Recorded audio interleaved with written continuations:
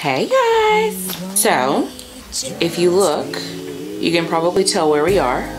Guess what happened since we talked to you guys last time? Cruz is here! Yeah, Cruz decided to show up.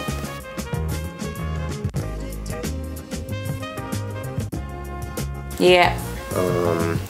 We thought we were gonna make it to, or make it through, what, 30? Through our 38th week. We did not. He came the morning of 38 weeks and 6 days. Yeah. So, literally just didn't make it to the 39th week. Yeah. He is, whoa. He's woe. No, labor was woe. Yeah, labor So was let's woe. just talk about that, okay?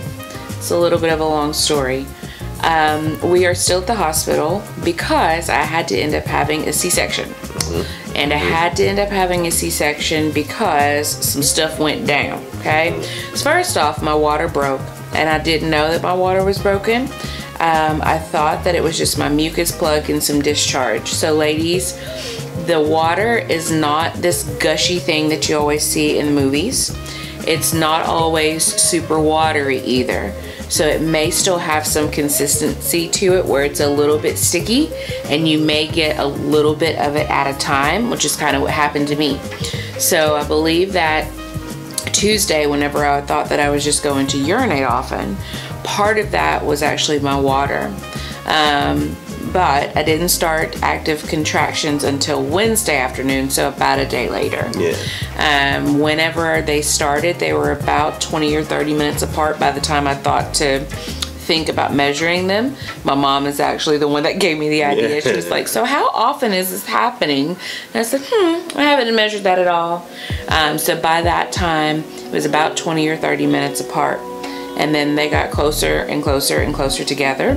So they started probably around noon or so. They were about 20 or 30 minutes apart, and we came to the hospital at 9 p.m. Yeah, she, I was at work. She was off, and she was like, Christopher, I don't know if I'm like having actual. I don't know if these are Braxton Hicks or real contractions. So whenever she's like talking like that, and she's, like, I'm having more discharge, I think this is more real. Well, anyway, we get home. We do other stuff beforehand, but we get home and having like pain. The biggest thing is like it was hurting. Yeah. Like I was having something, and I knew it was hurting, but I was expecting it to. I wasn't necessarily crying because of the pain. I was crying because I was like, I don't know if these are real or not real. I don't know if I should go or not go. And like I've never been hospitalized before. This is my first time being in a hospital or having a hospital stay for myself. And so I was like, I would rather be at home and be comfortable as long as I can before I go. And at one point, Christopher said to me, he's like, okay, how long are you gonna let this go on before we go? Yeah. So finally around 9 p.m., I was like, okay, let's get things together and head that way. We got here, and once we finally got into a room, which took us a little while because they didn't have any rooms available. Once we finally got into a room, we found out that that was indeed my water that had broken. So they have a little litmus paper that they can put into the discharge, and kind of, if it turns a dark color, then that's amniotic membrane, amniotic cells. If it doesn't change, then it's not. It was just the discharge. And so as soon as they put that down there and it changed colors, like within seconds, she was like, yep, that was your water, and since your water's broken, you're staying here. Yeah. I was only dilated to 1 centimeter at that point, so I still had a lot of work to go. And so they hooked me up with a monitor for me, a monitor for him, to follow us from there. And then I'll let you tell them about the monitor debacle. Okay, so they have, like she said, an external monitor on her stomach, two different monitors. They couldn't really keep the monitor for him on that well. He just moved. It was on, but it wasn't tracking him well. Because he moved a lot. He's so active, yeah. So, it was okay for a little bit because, she was doing fine, and her contractions weren't like super fast. Yeah. It was still spread out. And they weren't super painful at that point. Yeah, well then she started to kind of have a little bit more pain. They hooked her up to a fluid IV, and then they, they kind of gave her a little bit of morphine to kind of help her out. So kind of gave her a little bit of morphine. It didn't help out at all. Really. Nothing. Well, I guess was it after that or before that? Maybe before that, they asked her if she wanted morphine, and once she said yes, they were like, okay, well, we gotta make sure we get a better like monitor on him. So they took the sternal monitor off of him because they couldn't pick him up that much. Like literally, we would have to move the external monitor every time that I moved. Yeah. She would have to come and readjust it and find him again, or it would look like his heart rate went from 130 to 0. Yeah. So they did an internal monitor. Well, once they kind of like messed around and put the internal monitor in, it was like the contractions just went in overdrive. Yeah. So where normal contractions don't last really long and they're kind of spread out, her contractions probably were like 3 minutes apart. Yeah. But they lasted like 2.5 minutes. Yeah. So she didn't have that much rest. I had like 20 or 30 seconds in between these really strong and now really painful contractions. Yeah. So it was like once they did the manipulation, I guess let's call it, to try to get that internal fetal monitor for him, my body was not liking that, and things started going really painfully very quickly. Yeah. And so she was doing good, but me and I just have to tell you, if you're not emotional or about to lose it when your wife's in that much pain, I don't know what's wrong with you. Because there was a couple of times when I just had to keep, like, kind of gather myself because I just didn't like seeing my wife in that much pain. So she kind of tried to go through it as much as she could without getting an epidural. Because my plan was no epidural. Yeah. But once those 2.5 minute contractions and only 20 seconds in between started coming, like, and wouldn't let up. They wouldn't let up. I couldn't. I was out. I was like, okay, I'm ready for the epidural. So they gave me the epidural, which sounds really scary, ladies, and sounds really painful. It was not very scary. I think we had a great set of doctors and nurses, though. So they explained every step kind of as much as I needed to know, got me in the right position, and the insertion of it was not hard at all. Then the biggest thing is that they told me it does not work immediately. It takes about 15 minutes before it fully acts. So ladies, don't do like I did and wait till you get to your breaking point to ask for it. Wait, you know, kind of get an idea and know if you have 15 minutes left in you, because it's going to take a little while to start dampening it right after they put it in. I thought it was going to be immediate. Yeah, because whenever she did finally ask for the epidural, it was like, I want the epidural now. I was like, now. And then it was they like, said, well, our anesthesiologist is in doing a C-section, so whenever they finish that, which will be about 20 minutes, then they'll come and do it. And I was like, I don't know if I can wait 20 minutes. And then they came in and they got it going, and they said, okay, now it's going to take about 15 minutes to start kicking in. And I was like, oh my gosh, I'm not going to make it. But anyway, I made it. We got the epidural, but then once I got the epidural, probably 10 minutes into the 15 minutes that it takes to start really working, we noticed that I started feeling kind of lightheaded, and they looked at my blood pressure, and my blood pressure had like bottomed out.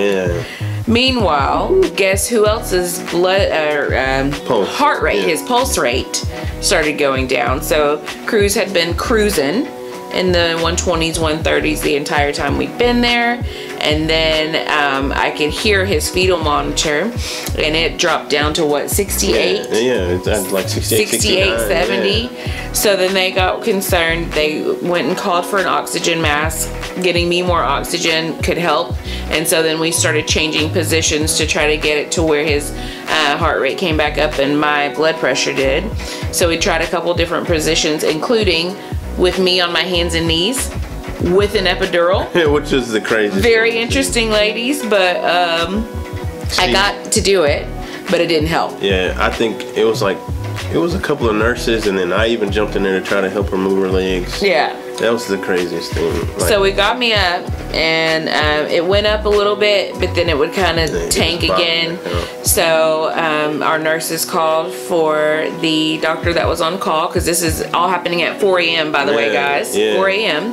And so we got the OBGYN that was on call, told him what was going on. He was in there within 2 seconds and said, hey, Miss Watson, we're getting the baby out now. Yeah, which is, and again, when you're in there and you see your wife and stuff kind of is like going a little down, you're kind of like, I just need y'all to make sure that my wife's okay and make sure that this baby's okay. Yeah, because about 8 people rushed in the room at that point, and they were like throwing a bonnet on my hair, and they were rolling me out of there, and we were literally like in Grey's Anatomy running down the hallway. That's pretty much how I felt. On the way to the OR. And you're just like, I don't know what to do. Like, I personally was like, I have no idea what's going on. I mean, like, I knew what was going on, and luckily, I mean, we both have some medical background, so, but I you know, you try not to go to the most negative thing to think about, but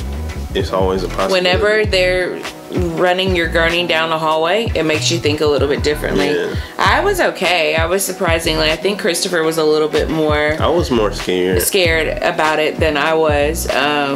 I don't know if it's just because I was in the moment. I think we knew the doctors, and we had developed a relationship with the nurses that I knew that they'd done this 1,000 times before, and I just had faith that God was going to see us through it and we were going to be fine.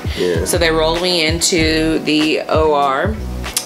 Christopher, meanwhile, is getting dressed. I look up at the time, it's 4:27, and I remember you know, by this point my epidural's kicked in, so I'm really not feeling anything. They betadine everywhere, and Cruz Alexander Watson makes his entrance into the world at 4:32. So they got him out within 5 minutes of me being in there. Got him out really quickly, and the rest is history. So. So it was exciting, scary. I can't even think of other words to say, but I mean, the first time you see the little bundle of joy that you got, it's like, and it's literally a bundle of joy, because they like swaddle them all up, and all you can see is this little face. He's just cute. Because I was laying on the bed. Usually they try to give him to mom first, but in the case of a cesarean, I was still in surgery. So I got him first. So Christopher got to hold him first, but he put him, you know, had him right at my head so I could see him and talk to him. And then they got me all stitched up, got us back in a room. And they were really good about moving her pretty fast. Yeah. We're getting her stitched up from this. We were probably back in our room at 5:15. Yeah, it wasn't too much further behind. Yeah. So everything's good. I mean, I was scared. I'm just gonna be honest with you. I was scared, but I was scared because I didn't want to lose my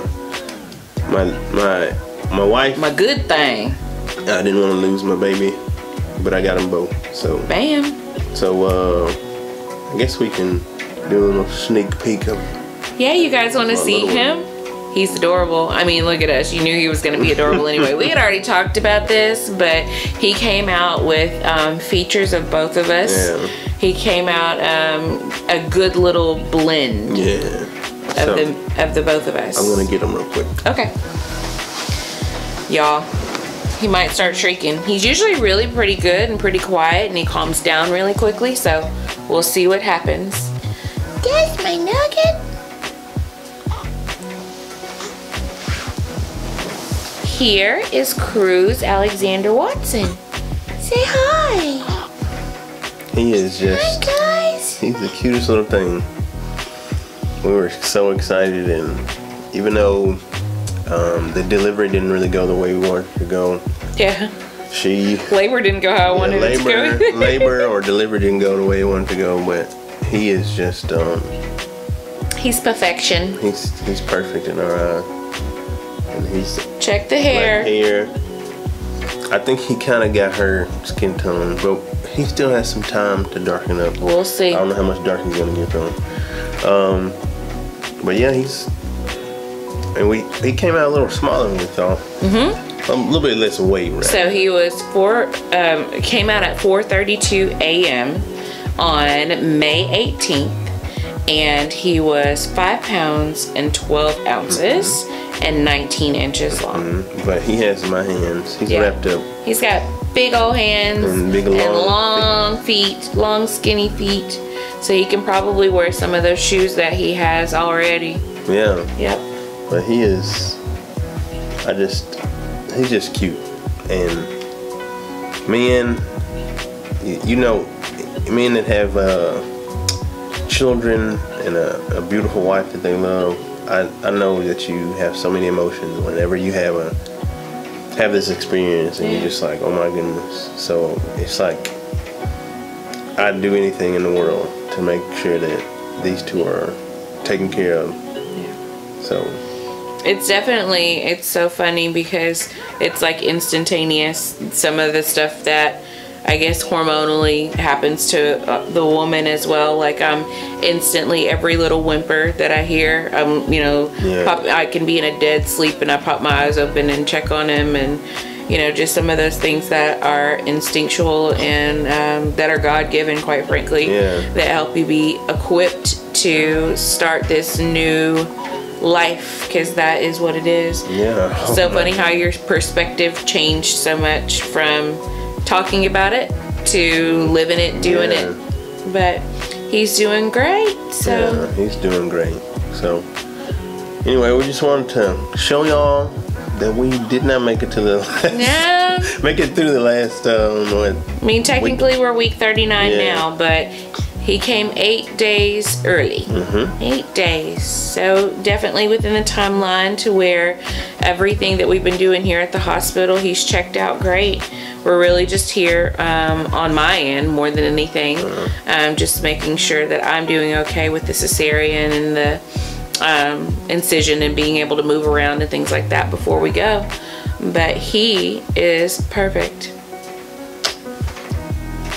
All right, well, we'll see y'all later, guys. Thank y'all for checking us out.